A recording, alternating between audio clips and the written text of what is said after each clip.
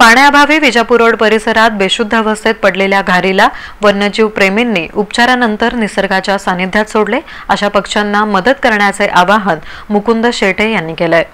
वैशाख वणव्यातल्या उन्हानं लोकांचं जगणं असह्य झालं। नागरिकांना पिण्याचं पाणी मिळत नसून मुक्या जीवाचे तर याहून बेहतर हाल होत आहेत। याच उष्म्याचा दाह सहन न झाल्यानं आकाशात झेप घेताना चक्कर येऊन पडलेल्या घारीला वन्यजीव प्रेमी परिवारानं प्राणी संग्रहालयाच्या मदतीनं 18 दिवस यशस्वी उपचार करून मंगळवारी दुपारी निसर्गाच्या सानिध्यात सोडून दिलं। विजापूर रोड परिसरातल्या आशीर्वाद बंगल्यासमोर एक घार चक्कर येऊन पडली। याची माहिती वैशाली बिज्जरगी या निसर्गप्रेमी महिलेनं वन्यजीव प्रेमींना दिली। लागलीच घटनास्थळी वन्यजीव प्रेमी मुकुंद शेटे पोहोचले।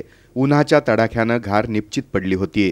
त्या घारीला साखर मागवून तिला साखर पाणी पाजण्यात आलं। पुढच्या उपचारासाठी प्राणी संग्रहालयामध्ये दाखल करण्यात आलं। 27 एप्रिल ते 14 मे असे 18 दिवस तंदुरुस्त होण्यास घारीला वेळ लागला। शक्तिहीन झालेली घार आता व्यवस्थित आकाशामध्ये भरारी घेण्यासाठी सज्ज झाली होती।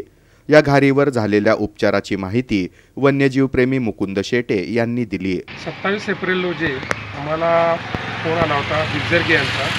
विजापूर रोडवरील रसूल हॉटेलसमोर त्यांचा आशीर्वाद बंगला आहे, त्यांच्या समोर बंगल्यासमोरच एक घार अर्धमेल अवस्थेमध्ये पडली होती।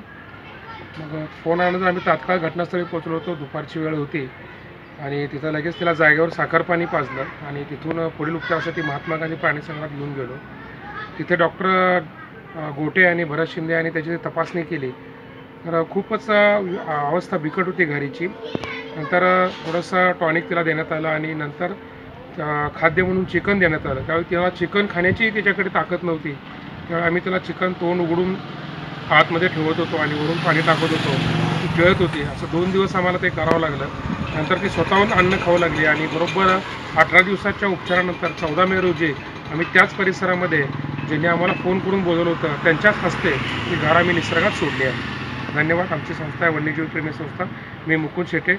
प्राण्यांचे प्राण वाचवण्यासाठी सर्वसामान्य नागरिक आणि वन्यजीव प्रेमींनी कुठेही मदत लागल्यास तात्काळ संपर्क साधण्याचं आवाहन वन्यजीव प्रेमी मुकुंद शेटे आणि प्राणी संग्रहालयातील डॉक्टर नितीन गोरे, भरत शिंदे यांनी केलं आहे।